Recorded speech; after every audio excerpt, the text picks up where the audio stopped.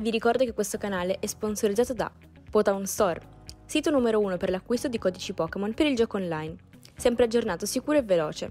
I codici vi arriveranno subito via mail. Inoltre, con il codice sconto 𝑟ICORDO avrete uno sconto del 5% su tutti gli acquisti. Cosa aspettate? Ciao, benvenuti in questo nuovo video. Io sono Ricca e oggi siamo qua con un mazzo che sembrava andare male e invece starà diventando il più forte di tutti. Prima di andarvi a far vedere chi è, mi raccomando lasciate un bel mi piace qua sotto e commentatemi con il prossimo mazzo che volete vedere.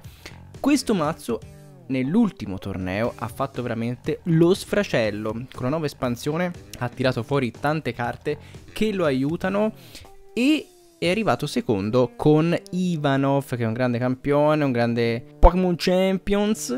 E che dire, è un mazzo che a me non riesce molto a giocare perché è un po' complesso, c'è tanta roba da starci dietro e non è proprio il mio mazzo, però oggi lo portiamo perché per dovere di cronaca ve lo meritate.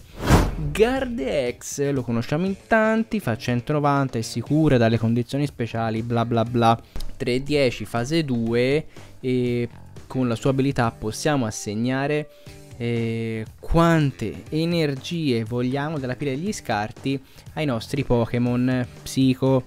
Ovviamente se lo facciamo gli mettiamo 2 segnalini danno, quindi anche qua dobbiamo stare attenti. Ovviamente i Pokémon non possono andare KO per mezzo di questa abilità, quindi non defungeranno. Visto che andiamo a mettere dei danni, Munkidori può essere interessante sia per levarli sia per spostarli. È un po' al posto di Alakazam abbiamo messo Munkidori.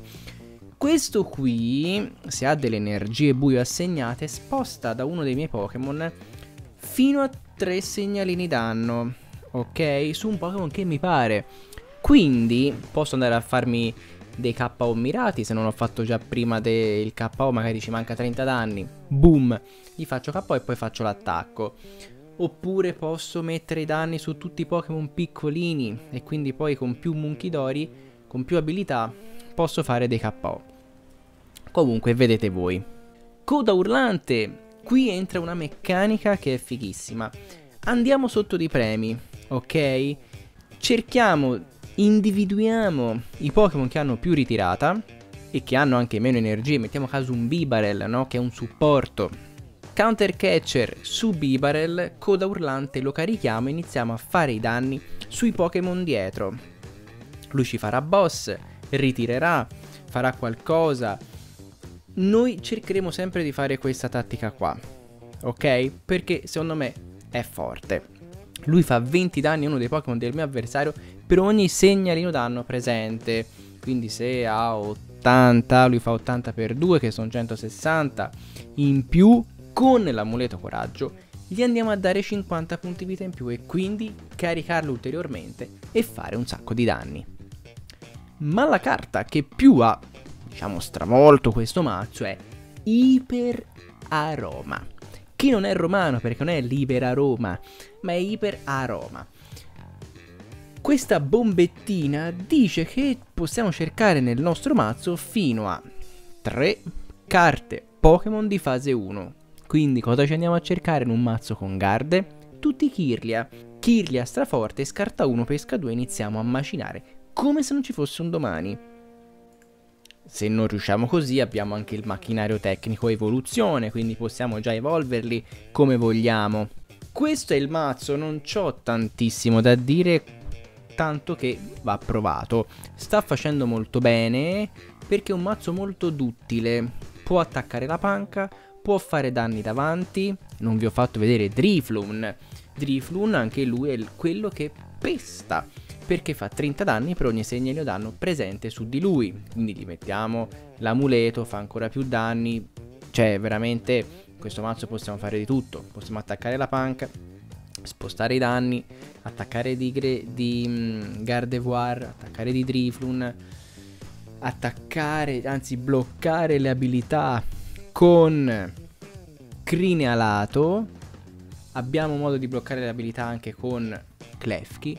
Quindi signori, abbiamo veramente l'imbarazzo della scelta.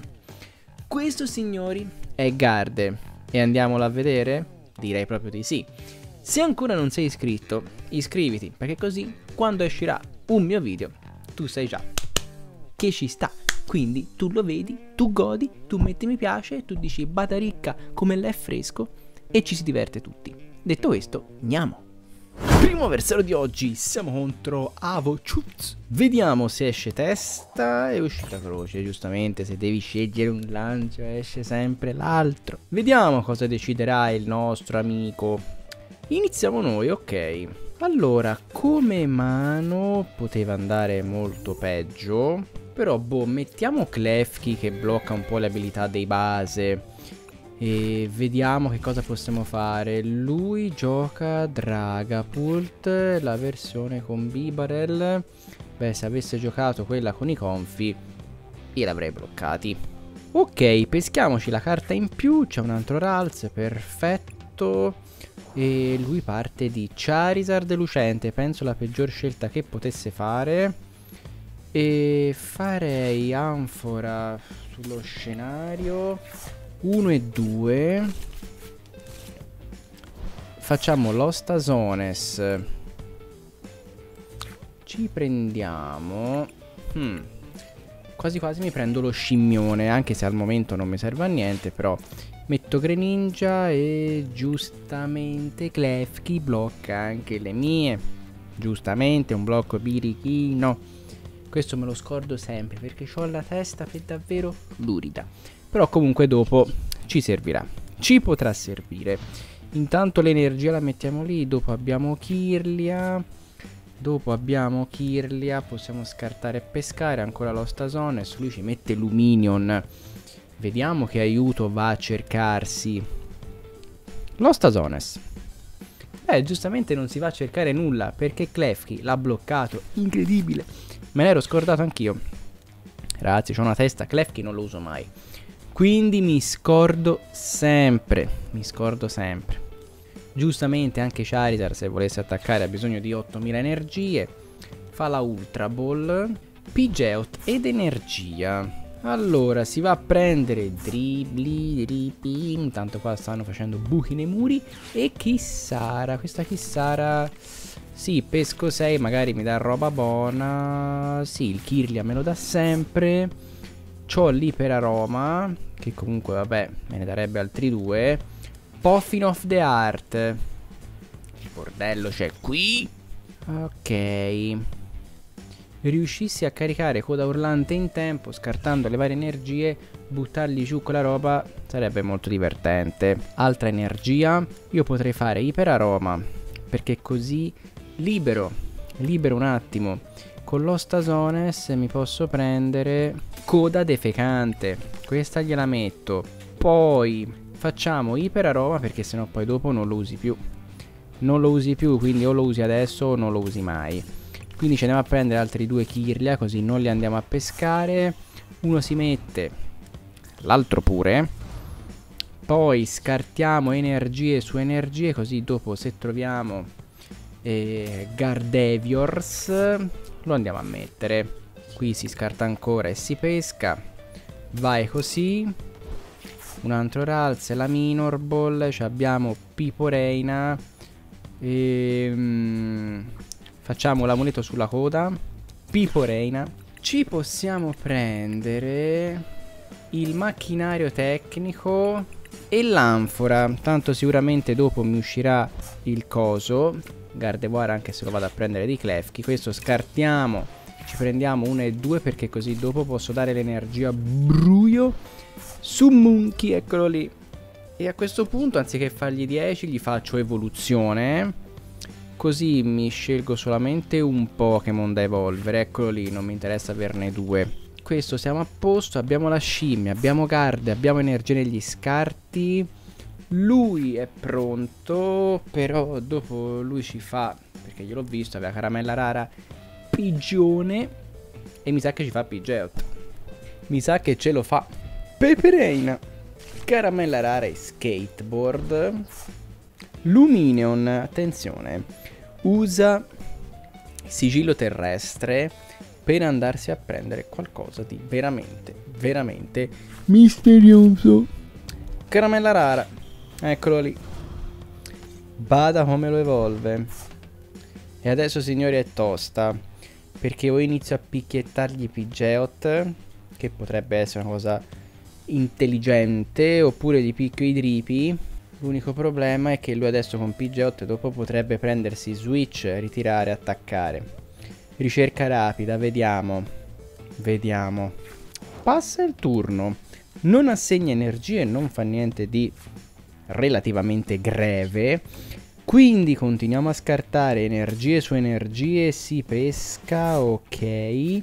Qui possiamo bellamente dare delle energie sulla coda che urla. Ne abbiamo solo 4, ma a breve ne avremo 5. E intanto qua comunque iniziamo a caricare. E vediamo un po' quello che voglio fare. Vediamo quello che è più pericoloso, più giusto fare. E io attualmente faccio 160, che non è una grandissima quantità di danno, però potrebbe diventare di più facendo così. E qui possiamo, che sarebbero 160, non farei KO 𝑙𝑢minion, che comunque è succoso, sono 2 premi. E quest'altra gliela posso anche dare. Facciamo, ne abbiamo 2, 1 e 2. Lui attualmente il massimo che può fare è 240.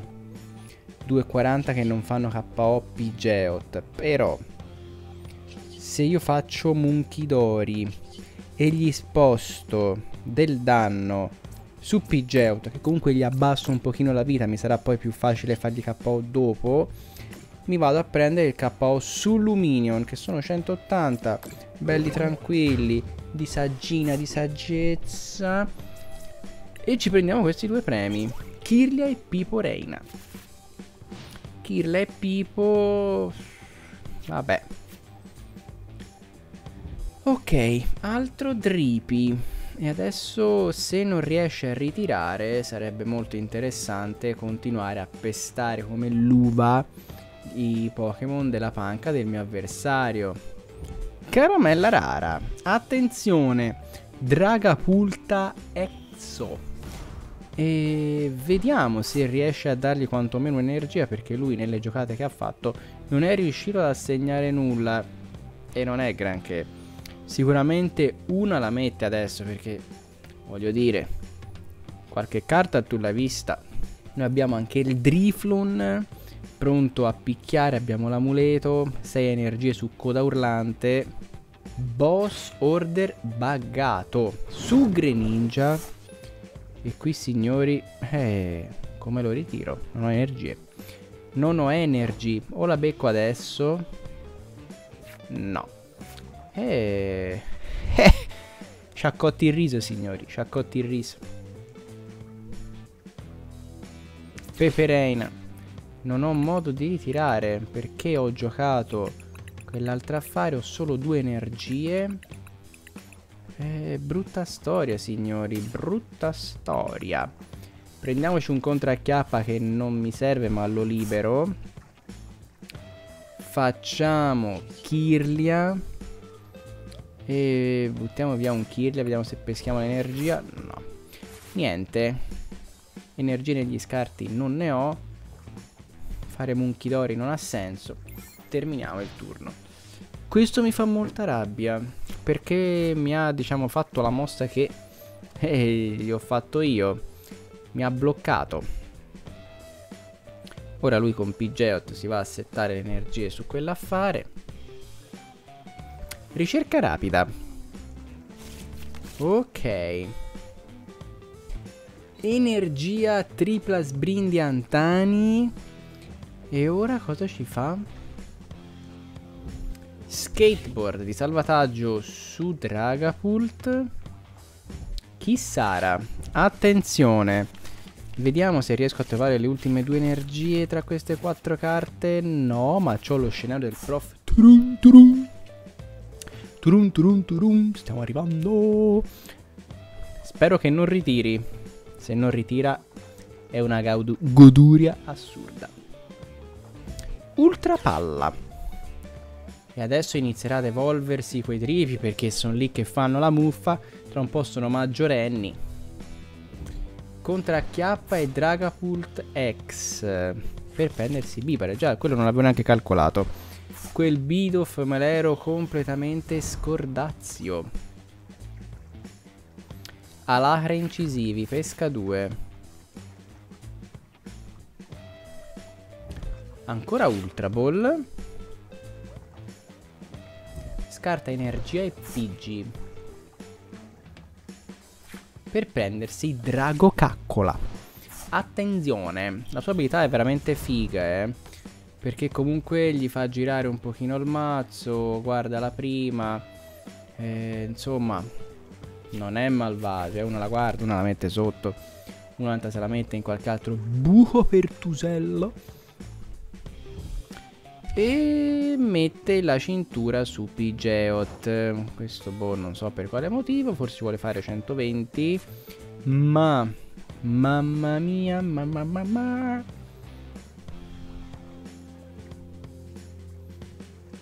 Scenario. Leviamo il ninja.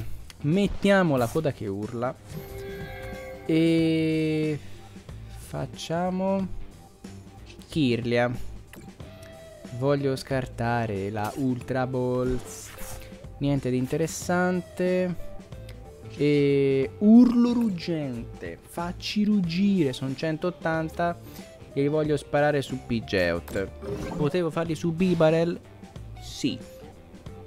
Ma tanto con 𝑃𝐴𝑍𝑒𝑚 si sarebbe preso carte che vuole. Bibarel sì, pesca 2. Però una volta che io ho hittato fatto KO, tra poco, se mi riesce, 𝑃𝐴𝑍𝑒𝑚, lui è un pochino più in difficoltà. Poi c'ho Bibarel come hit. Mi piacerebbe poi andare a... Cioè, se io faccio 2 KO, guarda il bastardo sullo scenario su Charizard. Ah, se levava 𝑃𝐴𝑍𝑒𝑚 si salvava quantomeno 2 premi. Però ah, rimette anche Charizard. Io non l'avrei rifatto, perché comunque alla lunga, se mi fai più KO, io posso anche pensare di farti poi di nuovo il, come cavolo si chiama, la pistolina, il contracchiappa. Ricerca rapida, io c'ho ancora l'amo.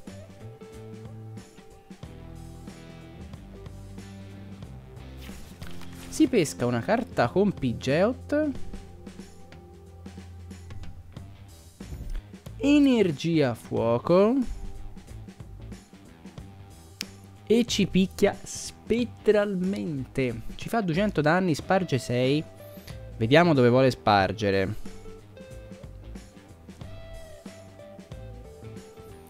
Klefki. La scimmia. E sulla scimmia, diciamo che quelli sulla scimmia glieli posso levare. Mette anche dei danni su Kirlia. Ok. E 200 danni grossi come una house. Qui adesso dobbiamo giocarcela bene. L'unica cosa che mi viene in mente è di mettere davanti Klefki. Poi vedere un attimo cosa fare per fare un attacco. Visto che ritira 1, glieli possiamo dare energia con Garde. Energia buio, ok. Lui confonde, fa 60. Ma giustamente finché c'è Klefki davanti non posso neanche usare la simia. Quindi dobbiamo un attimo fare la mossa giusta. Scartiamo Ralts. C'è la Minor Ball, ma non abbiamo il Pokémon che ci serve. Abbiamo solo Drifloon, che comunque potrebbe fare del male. Non abbastanza, però ci proviamo. Facciamo anche Chissara, così vediamo se peschiamo un amo, qualcosina. Olè, l'amo c'è il contracchiappa, buono. Non abbiamo trovato però quello per dare più vita. Quindi intanto facciamo la cannona da pesca, coda urlante, e ci prendiamo anche 1 e 2, le energie le lasciamo lì. Puffin del cuore, vediamo dopo. Intanto Garde, intanto un'energia la diamo davanti, poi facciamo 1, tanto dopo comunque defungerà, però una prima botta gliela possiamo dare. Se poi ci riesce coda urlante possiamo mettere KO sia 𝑃𝐴𝑍𝑒𝑚 e poi pensare anche a Dragapult. Puffin, ci possiamo prendere mana Firalz, abbiamo coda urlante, lasciamo fare. E l'ho fatto un po' per rimischiare il mazzo, perché almeno vediamo se mi esce le carte che mi hanno messo sotto con la chissara, perché avevo delle bolle. Monkey Donkey, e qua leviamo quelle della scimmia. Li possiamo mettere anche su 𝑃𝐴𝑍𝑒𝑚. Ha comunque 70, quindi un paio di giri di scimmia andrebbe KO, quindi proviamo. Mettiamoglieli dietro, tanto comunque danni davanti, danni dietro è quello che posso fare. Ti si fa 180, che non sono pochi, non sono pochi. Ho comunque l'opzione di caricare Garde, attaccare con lui e attaccare anche con Monkey Donkey, che fa 60 e confonde. Così lui magari è costretto a ritirare o a rischiarsi un attacco o un boss. Quindi insomma non mi lamento. Ho 2 carte, ma siamo più o meno settati, quasi ottati. Si è preso una carta con 𝑃𝐴𝑍𝑒𝑚. Eccolo lì, contracchiappa. E vediamo che cosa ci mette per farci 200. Secondo me mette Garde. Mette la scimmia. Perché ha visto che 𝑃𝐴𝑍𝑒𝑚 lo può prendere in quel posto oscuro. Picchiata spettrale. Ci fa 200 e ci farà KO anche Trifon, infatti. Questo per davvero non ci voleva. Non mi aspettavo questo contracchiappa, però acchiappa acchiappa. Si è acchiappato noi. Si è acchiappato noi in un posto non bello. 10 danni su Klefki, 200 danni sulla scimmia e lui si è preso 2 premi. 2 premios. Ok, io non so se lui abbia degli switch ancora, perché potrei fare contracchiappa su Bibarel, e su Charizard pure. Dobbiamo provare. Dobbiamo assolutamente provare. L'energia c'è. Ok. Coda urlante lo possiamo prendere così. Visto che ce l'abbiamo, sfruttiamolo. Poi facciamo contracchiappa su Charizard. E qui dobbiamo scegliere bene. Purtroppo non avendo la scimmia mi tocca secondo me fare KO 𝑃𝐴𝑍𝑒𝑚, perché così è, cioè con 𝑃𝐴𝑍𝑒𝑚 sono sicuro che lui mi va a prendere boss. Ok? Se ce l'ha in mano c'ha 8 carte, questo non lo posso sapere, però quantomeno gli levo la certezza che lui lo prende di forza. E aspettiamo, così una gliela lascio per il meme. Scartare boss con Kirlia è bruttissimo. Ritiro. Mettiamo coda urlante, ci facciamo questi 2 premi. Assolutamente sì. Urlo ruggitivo. 120. 120, attenzione. E 1 e 2. Olè. Cresselia e cannone. Perfetto. Canna da pesca anche per il nostro amico 𝑎𝑣𝑣𝑒𝑛𝑡𝑢𝑟𝑒. E si è rimesso Lumineon. Secondo me c'è ancora un bel boss e ce la vuole chiudere. Ce la vuole chiudere. Dracloak secondo me non ha switch, perché anche prima ha faticato un sacco a levarsi il Charizard. Diciamo che lui ha tutti i Pokémon che ritirano uno, eccetto Charizard e Beaver, quindi volendo 1, 2 switch potrebbero anche starci. 𝘆𝑆tazones. Si prenderà PG? Si prende Cleffa, ok. Cleffa è figo perché se avessi avuto la scimmia gli avrei fatto un KO secco. Però la scimmia al momento non ce la tengo, anche se potrei fare canna da pesca 𝘆𝑆tazones. Ma vediamo. A parte che non ho l'energia buio, quindi non posso fare niente. Dovrei riprendere, ma bla bla bla. Sarebbe troppo lento. Passa il turno. Passa il turno. Se io assegno questa di qua, ok, e io attacco dietro. Giusta osservazione. Giusta osservazione. Mi scordo sempre che i Pokémon X hanno il Teracristio e quindi non subiscono danni. Zio bovino. Mi scordo sempre. Ma perché io mi scordo? Cioè raga, mi ci vuole l'omega 3 iniettato nei neuroni. Nei neuroni. Cioè io non è che non so giocare. Non è che non so giocare. Che parlo, mi distraggo. Dovrei fare video muti, ma mi fanno schifo. Bene, comunque non è che è cambiato molto. Non cambiava assolutamente niente. Abbiamo risollevato lo stesso questa partita. Ci prendiamo le 2 energie con Garde. Proprio di qui. Avevo il boss in mano, lui non mi ha fatto niente. Lui ha giocato la sua partita. E va bene di così, va bene di così. Andiamo, Bossaro, su questo Dragapulta. E 190 e ce la portiamo a casa. Stavolta ci fa complimenti perché si è fatto la mossa giusta, signori. Si è fatto la mossa giusta. Ultimi 2 premi che erano Pepe e Kissara. Per forza non usciva agli aiuti, sono tutti nei premi.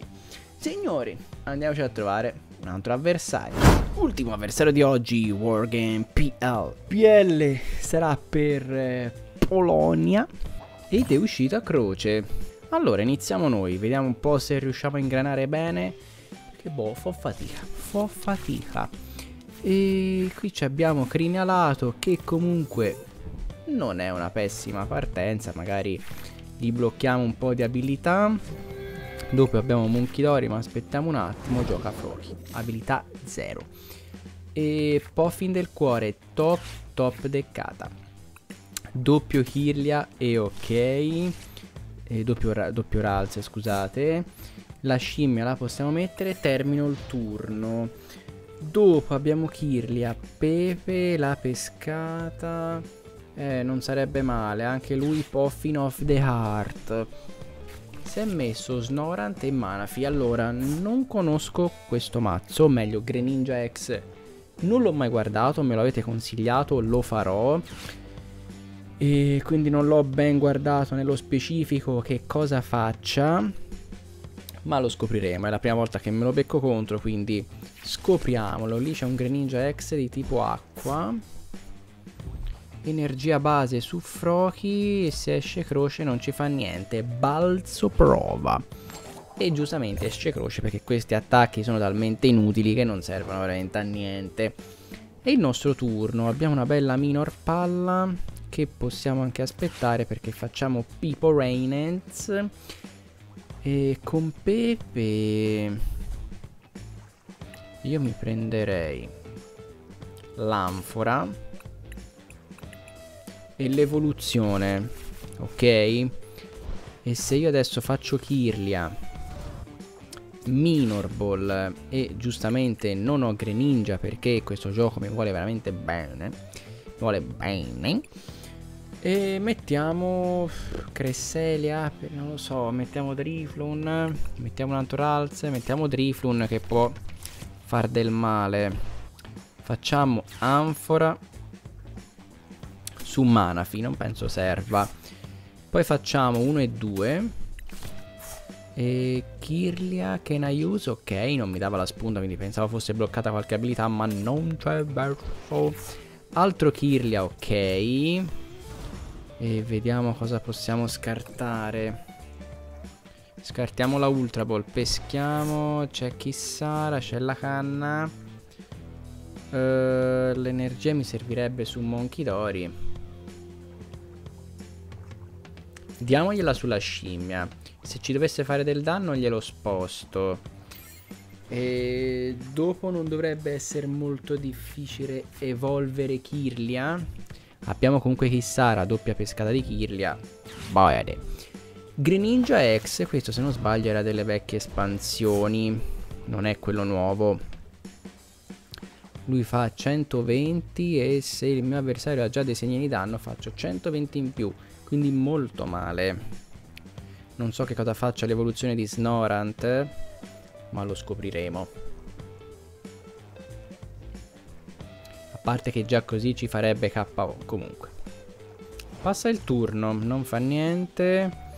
L'Ostazones potrebbe essere una cosa interessante, però prima la vorrei prima scartare perché ho già tutto in mano. Facciamo così, non vorrei neanche dargli troppa possibilità a lui di settare. E facciamo Anfora, scartiamo 𝘘𝘌𝘚 e comunque vabbè, abbiamo già abbastanza. Doppia energia. Questa la diamo davanti.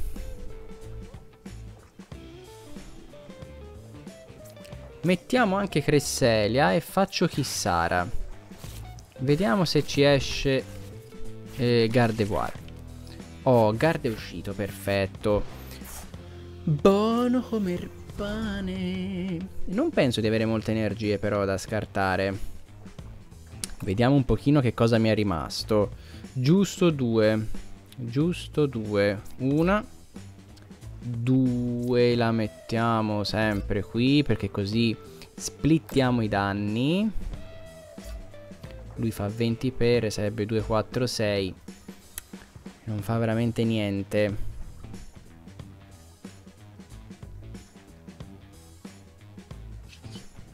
Spostiamo del danno. Spostiamo il danno da Cresselia e lo mettiamo su Manaphy. Termino il turno. Non voglio fare altro. Aspetto che mi faccia KO 𝘘𝘌𝘚 perché cioè Cresselia potrebbe essere divertente. 𝘘𝘌𝘚 è lì, farebbe 90 e 20, ma comunque con Manaphy non mi serve a niente. Snorunt ancora. Mi fa paura questo. Sembra quel dolcetto giapponese che mangiano in Giappone lì con il riso e l'alga. Chi sarà? C'avevo coda urlante che non era male, ma toccherà aspettare. Le energie non ci escono, non riesco a scartare niente. Froslas, eccolo lì. Se non sbaglio Froslas, oh Cristo Dio, macerie. Leviamo Cresselia. Se non sbaglio Froslas mette un segnalino danno su tutti i Pokémon che abbiano un'abilità. Se non sbaglio è veramente infamello, sia miei che suoi. Lui ci fa 120. Ok. Questo adesso è il mio momento di attaccare di Driflon e iniziare a fargli del danno. Manto glaciale, ok. Mi va anche bene perché, vedete, ti dà, a eccezione giusto di Froslas, io posso dare solamente 2 fottute energie. Intanto levo la stadio perché ho bisogno di spazio. Poi facciamo Garde. 1 e 2. E così sarebbero dei discreti danni. Con Pepe non abbiamo niente di buono. E secondo me Froslas potrebbe essere anche un'arma contro di lui a doppio taglio, perché quel Manafi alla lunga va giù. Alla lunga va giù, i danni che io mi metto sono ok.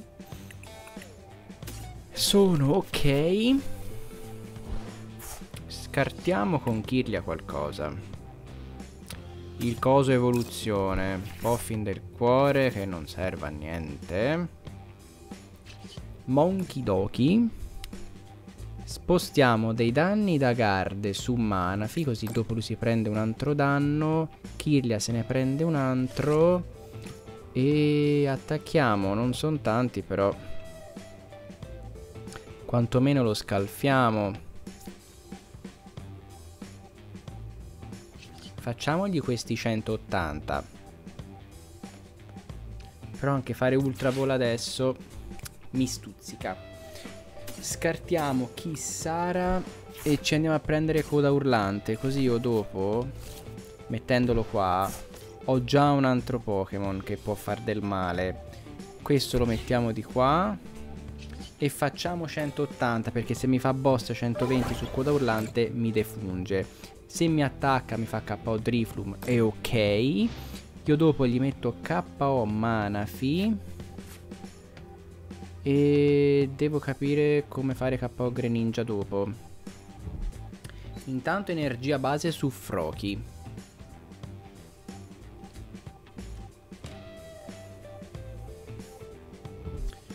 Boss Order. What? Questo ci vuole fare boss su Greninja, sbordellata di danno. Esatto.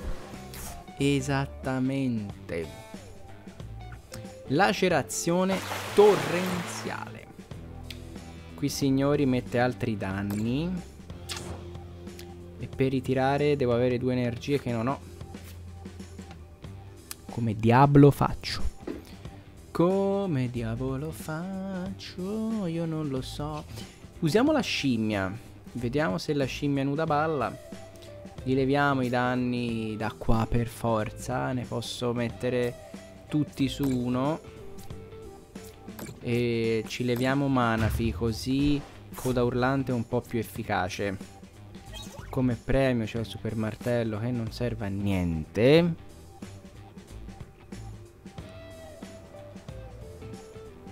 Ti prego Kirlia, dammi qualcosina. Scartiamo il martello, se ne pesca 2, tutte carte di M. Ma dove sono le energie? Dove sono le energie? Chi sarà? Su, e devo scartare e rimetterle. Così ti fa KO. Un'energia c'è, ma gli è la buio. Cosa me ne faccio? Io me.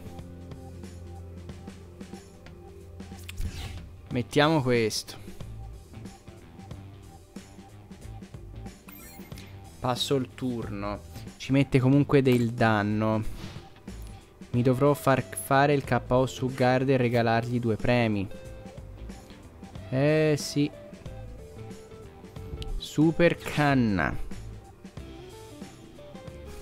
Froki e Manafi, cane boia. Eccolo lì che se lo va a rimettere Manafi. Però giustamente si va a beccare il danno di Froslas. Monkidoki. Eccolo lì perché è una fregatura. Ha messo la doppia sull'altro Froki. Non so per quale motivo. Forse gioca un altro tipo di Greninja. Ci mette 40 danni su Kirlia. Giusto. Molto giusto. C'è tutti i danni di Froslas. Eccolo lì. E Pepe ancora, ragazzi. Pepe fa male. Fa male il Pepe, Dio buono. Continuo a fare Pepe finché non smetterà di uscirmi. Posso fare contracchiappa, mettergli un Pokémon, visto che ha 3 carte in mano, sperando che poi non ritiri. Gli metto sto Froslas, così.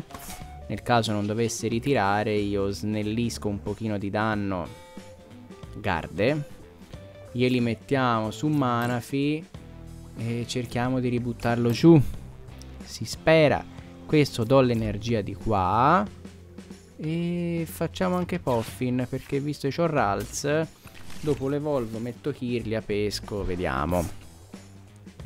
Se mi fa KO Garde posso uscire di Drifloon e farei KO su Greninja. Passiamo il turno. Tanto ci becchiamo sempre i danni. È un po' come la vecchia Ara del giudizio. Quella sì che era una carta, signori. Quella sì che era una carta.